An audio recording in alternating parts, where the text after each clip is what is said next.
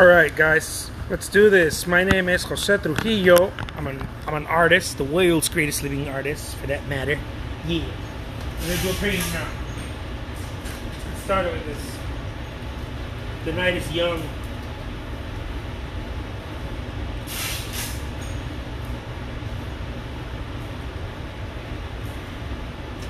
I'm gonna do some artwork.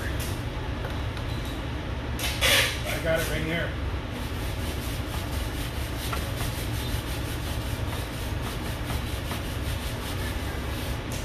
Mucho bueno. Salpe, activate.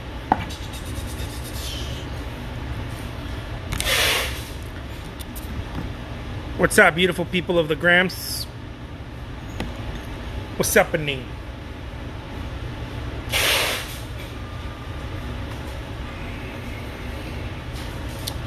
All right, let's do this.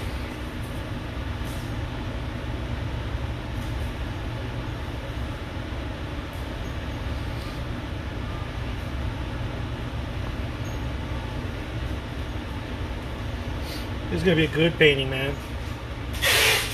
This is one of those paintings that'll make you think like, man, this guy is the world's greatest living artist.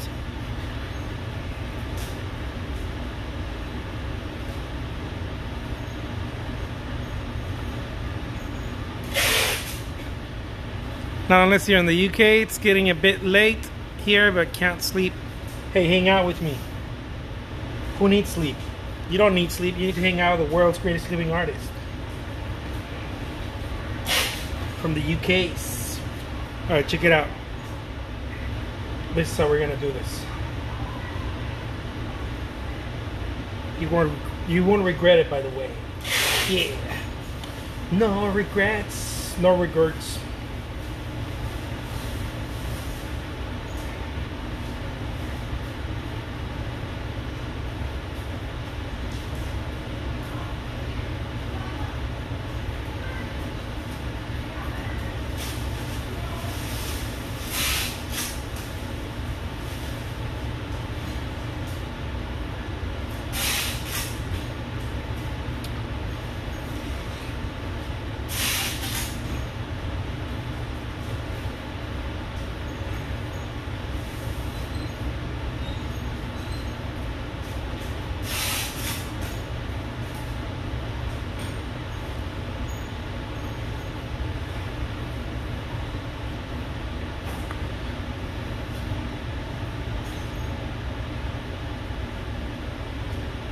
Look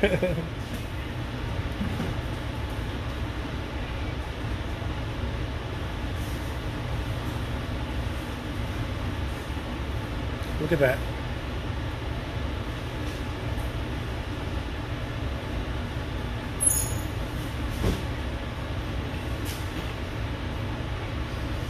Well, let's make this thing work first. Let's see.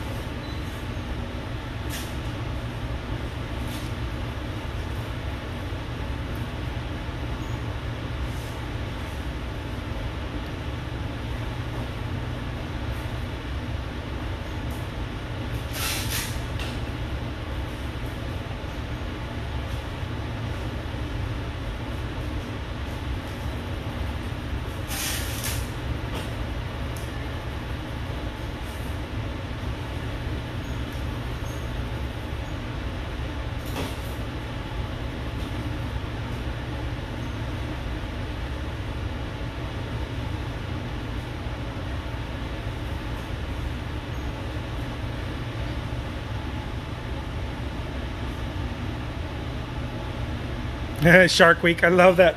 It's Shark Week, baby. All right, check it out. Now look at what's going to happen. Boom, boom, boom, boom.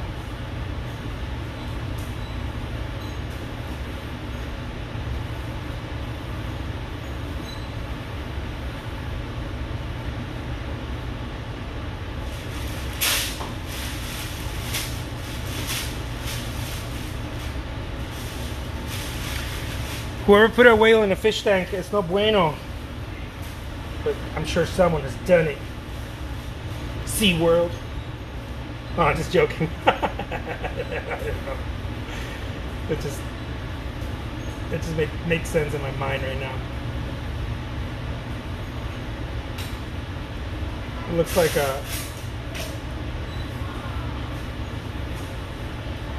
the helmet SpongeBob would wear when he visited Sandy. 3 hours later.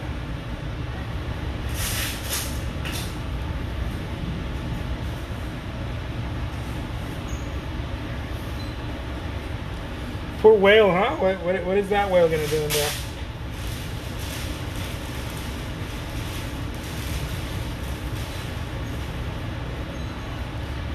These are your dreams. And this is your paradise. I'm just joking. I don't know. I just thought it was cool. And this is your paradise.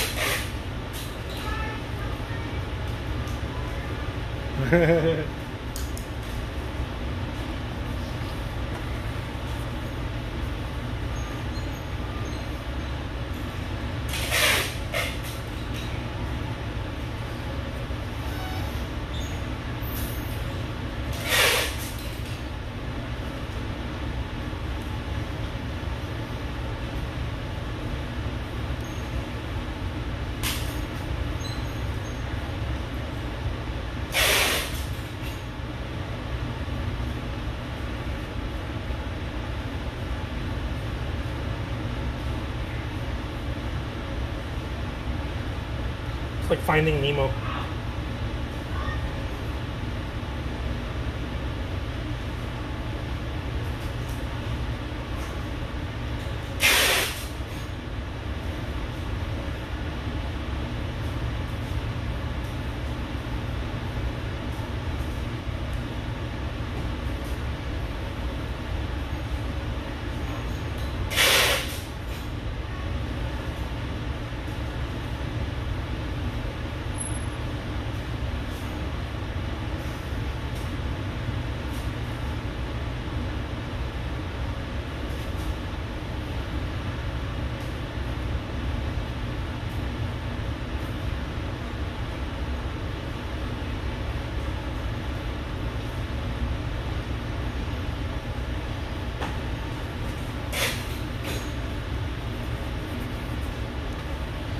All right.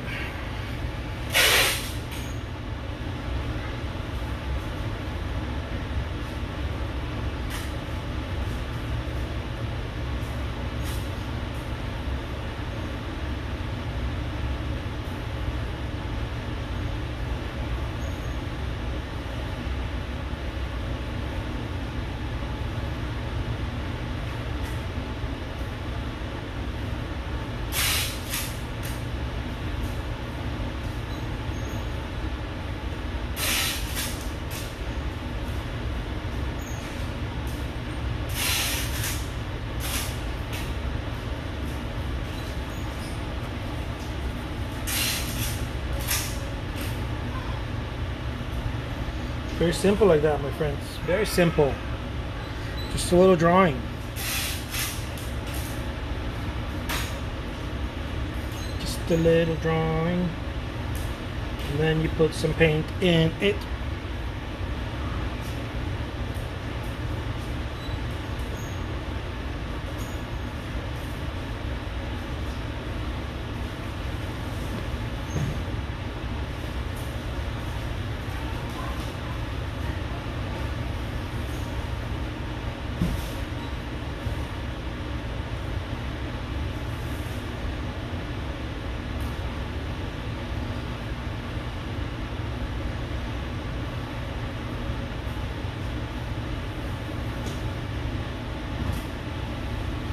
This is a kick-ass whale. It's not just any whale, it's a kick-ass whale.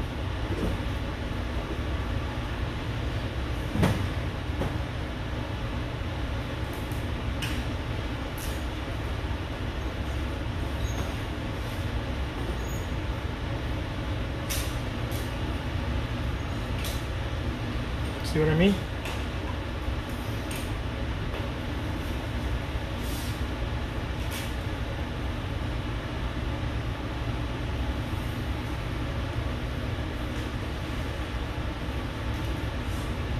That's how it's done, son. Man, today I opened up some serious topics today this morning. I was like, I'm gonna talk about some serious stuff.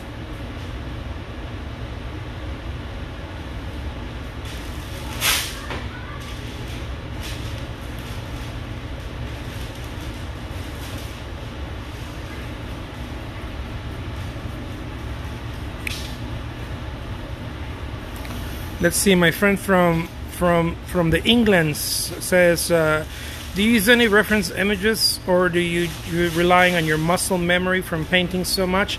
It's both. I do use references. It's both. It's not one or the other. Sometimes I just use my own muscle memory, but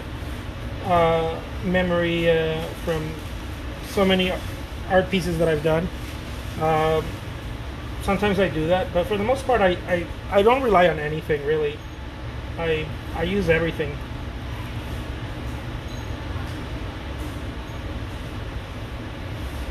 There's a lot of shame around that with artists. I've noticed a lot of artists have shame around using images or you know, that type of deal.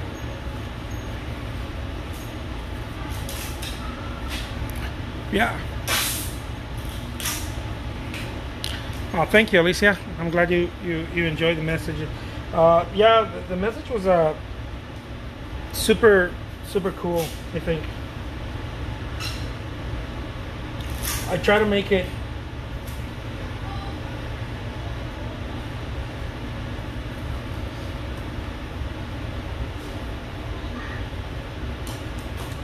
as real as possible, as possibility.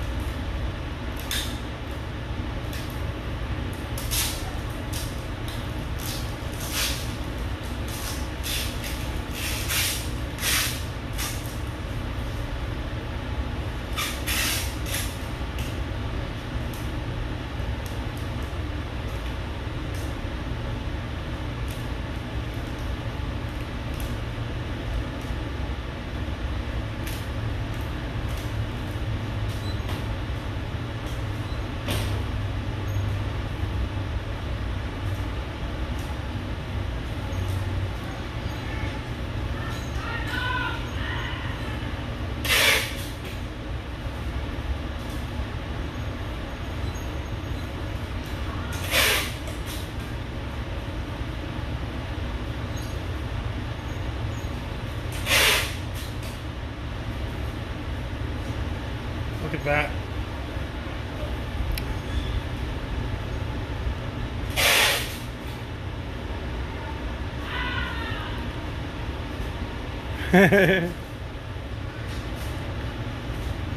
Yeah, when I went to the art store this earlier today, I felt like I was missing something. Something in me was missing, and it was my credit card. I was like, oh no. Those moments when you feel like you're missing something special.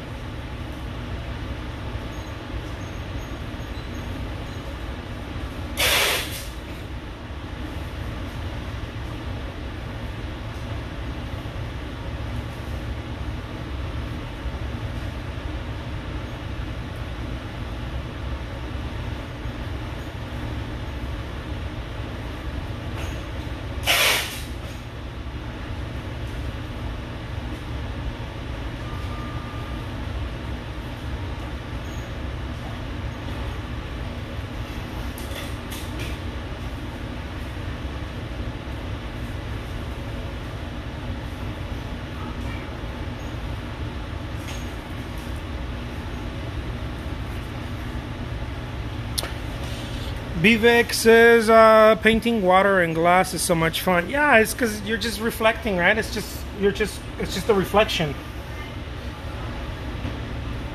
There's something about water and glass that you don't really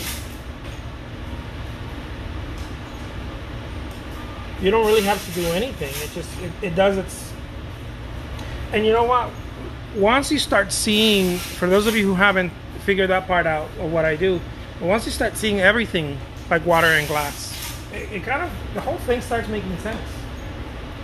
I see faces that way, flowers that way. Everything seems like this, like painting water or glass. Everything seems like it carries a reflection with it.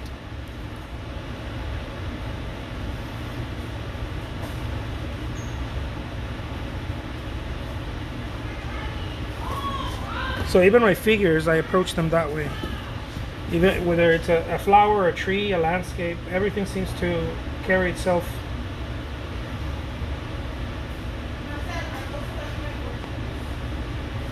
A reflection.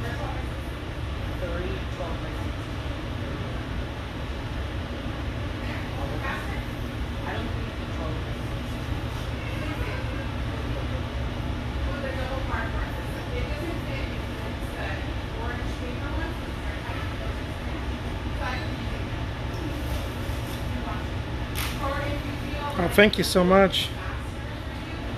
Yeah, I mean, it can be difficult if, you know, if we take it very serious, it can turn very difficult.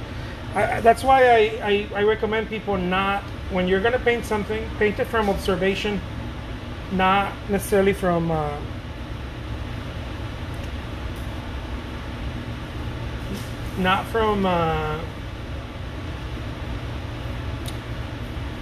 realism, because from realism you're going to try to mimic a photograph, or you're going to try to mimic something, and if you paint it from observation, it doesn't really matter.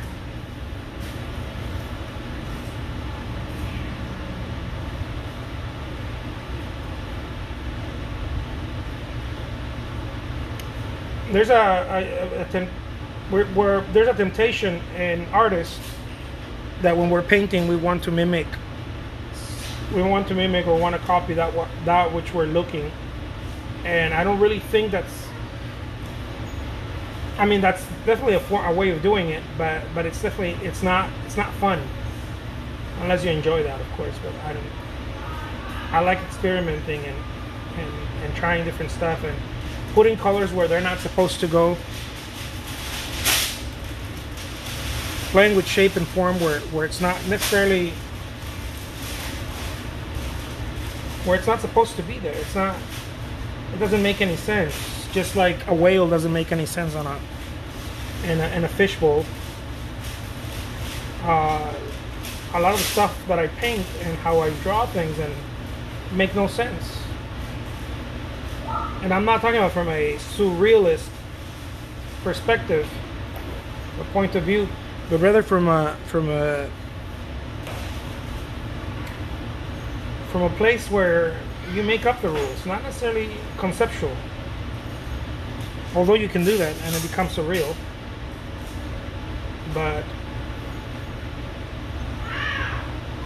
to have a certain freedom.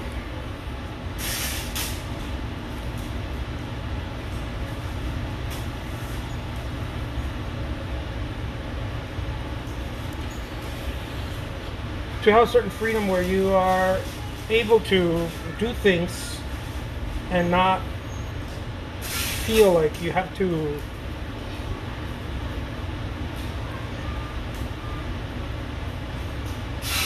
do them exactly.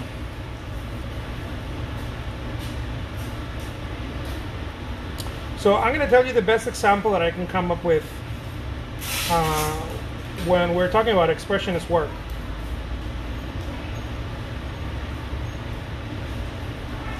When people try to paint something, it's like if I'm trying to tell a story, not even a song, a story.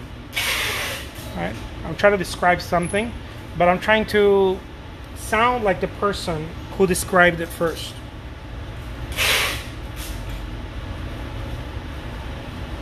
oftentimes we fall in that trap.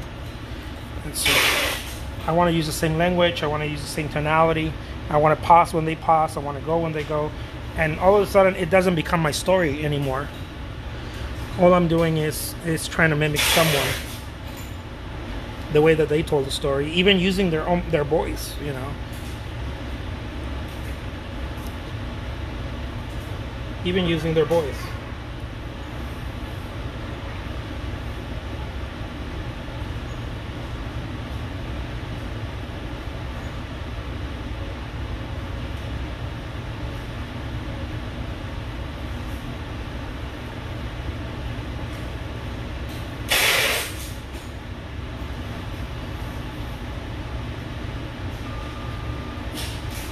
Oh, thank you so much, Alice.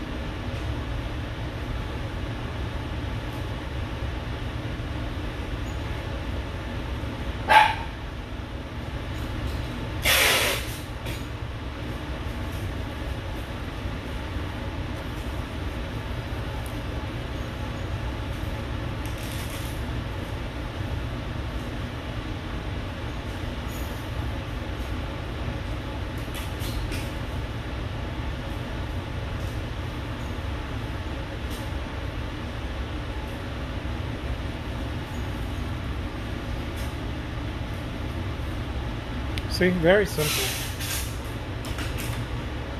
Not really that complicated.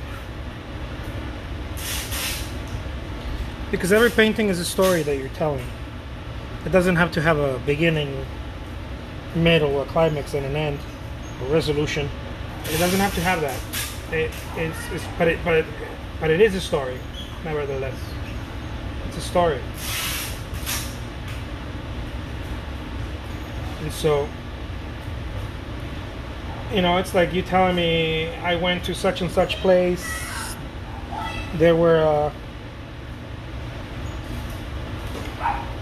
this landscape. There were clouds, and then I saw a blue sky, and on and on. But if you read it from somewhere, or if you heard it from someone else, the story may or may not be very convincing, as if you tell it with your own heart, you know, with your own experience. That's ultimately that's what painting is you're telling a story with your own experience.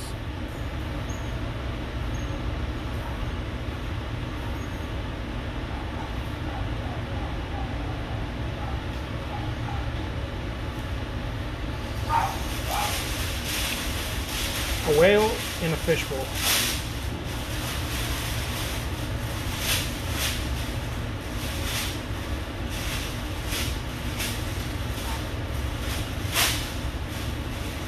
How do we know it's a fishbowl? Right? Well, even a 2-year-old can draw a fishbowl. Not a 2-year-old, maybe a 4-year-old can draw a fishbowl, and a fish and a big fish in there, and you still would be able to understand.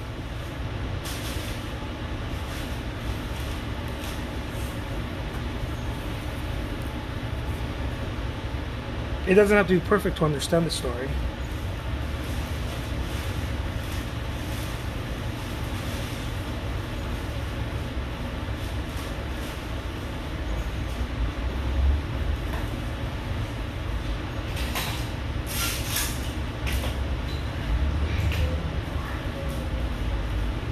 Look at that.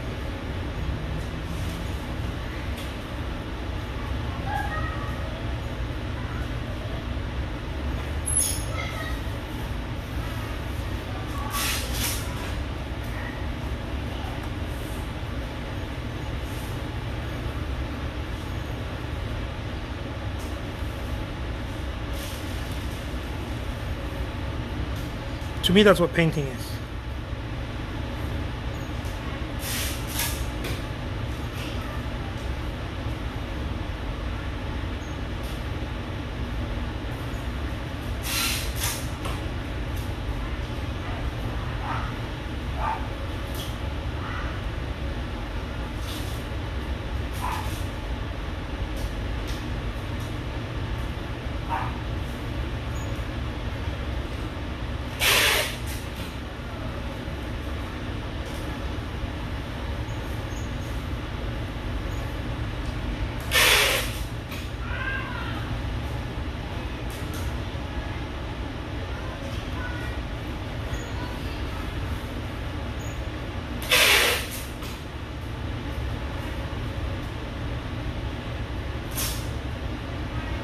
I think that color is supposed to be used more than just depicting something.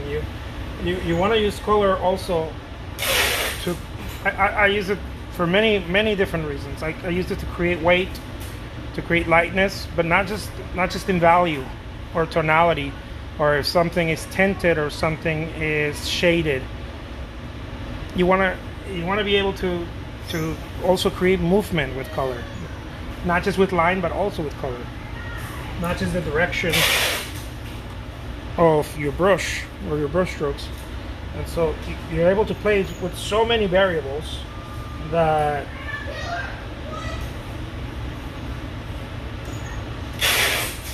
somehow it works. Somehow it ends up working.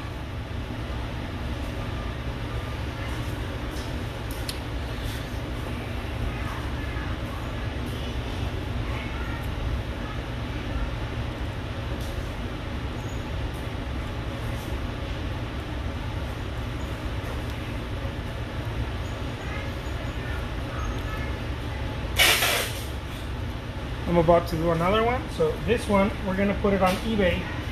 We're gonna start the auction at 99 cents. Oil and stretch canvas. It measures 14 by 14 inches. Boom.